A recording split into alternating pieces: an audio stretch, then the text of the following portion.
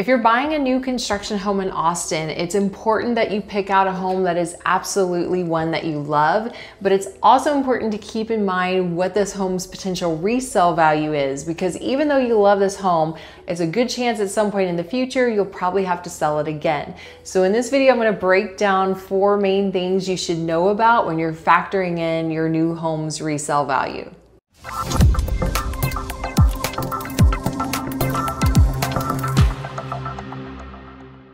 So one of the things you should be aware of when you're buying a new construction home is that generally it takes longer for a new construction home to appreciate in value than one that's already in an established neighborhood.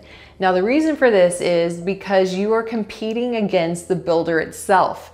So let's say you buy a new construction home, you went into the model, fell in love with the floor plan, you designed it just the way you like it, but life happens, maybe you change jobs, circumstances in your family change, and suddenly you have to sell it. You're in for a world of hurt if that model home is still there and they're still selling that same floor plan.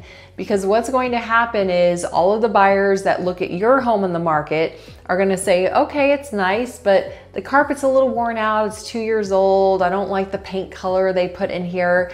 They're going to then go back to that model and work a deal to get that same floor plan, but in a new fresh version that's just for them.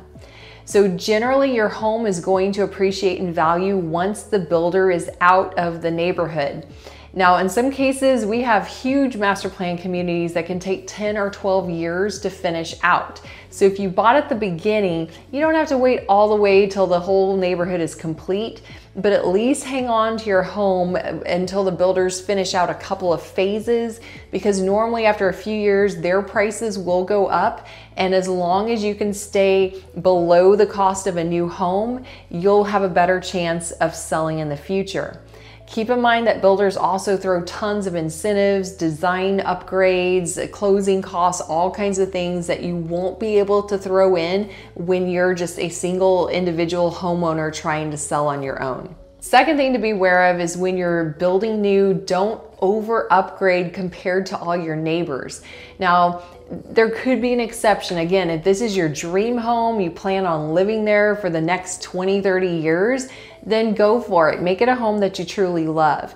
But if you start upgrading your home where maybe all the homes in your area are worth $500,000, most have quartz counters, they have wood floors downstairs, but you decide that your home is going to have marble, it's going to have the most expensive floors you've ever seen, you're going to upgrade every single feature in the home, and so now your home is $650 where all the neighbors have the exact same floor plan with different designs that are $500, you're also gonna have a really hard time selling that home.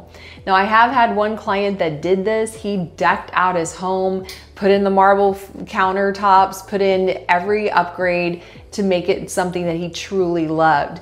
And I told him, you know, at the time, it didn't even appraise when he bought it, and he was okay with it. He's like, this is my forever home.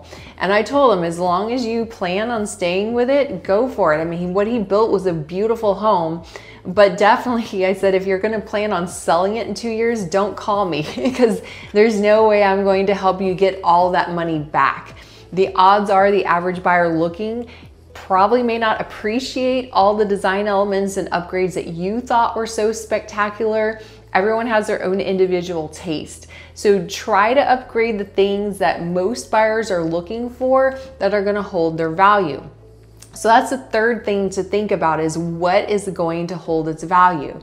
The most important thing to us is the land, and we always advise our buyers that the lot that you choose to build on is something that you can never change. So investing in a lot that has a view or room for a pool or just more privacy is always something that is desirable in the long run, instead of focusing on the lot that's not so great and you spend your money on the insides.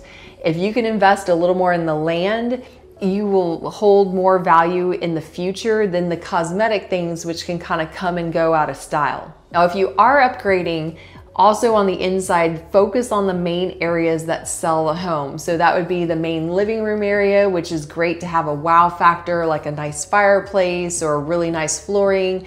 The kitchen is the biggest thing that can also help in resale value. So invest a little more upgrading that area, as well as the primary owner suite and bath. Now, the last thing is also remember that certain things are very timeless and classic. They'll always hold their value. Trendier things can lose their value very quickly and make your home look dated. So picking more neutral colors and materials that are always, going to hold their value, like beautiful wood floors in the main living area, is going to be a long-term upgrade that will probably be desirable 10, 15 years from now. Beautiful kitchen cabinets and neutral stone type of countertop can also hold its value. But something that's really trendy, like for a while, a couple years ago, it was really popular to do navy blue cabinets all in the kitchen with white counters and gold brassy handles.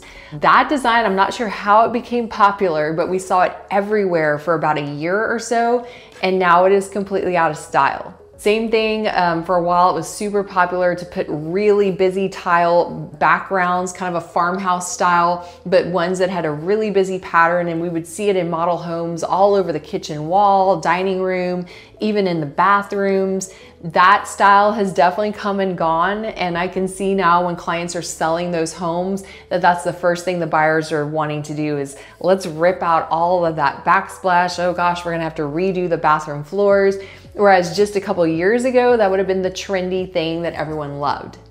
So if you love a trend, again, go for it if you're planning on staying there for a while, but just know that in 5, 10 years, that could make your home look really dated, and it may not be what the buyer is looking for. So classic, timeless designs that are popular for the next several decades are always going to hold their value. Of course, like I said, every situation's different, and we always want our buyers to end up with a home that they love, but we definitely will give advice along the way. And especially if you ask us, will this help my home in resale value? I will tell you firsthand what buyers typically look for in a home.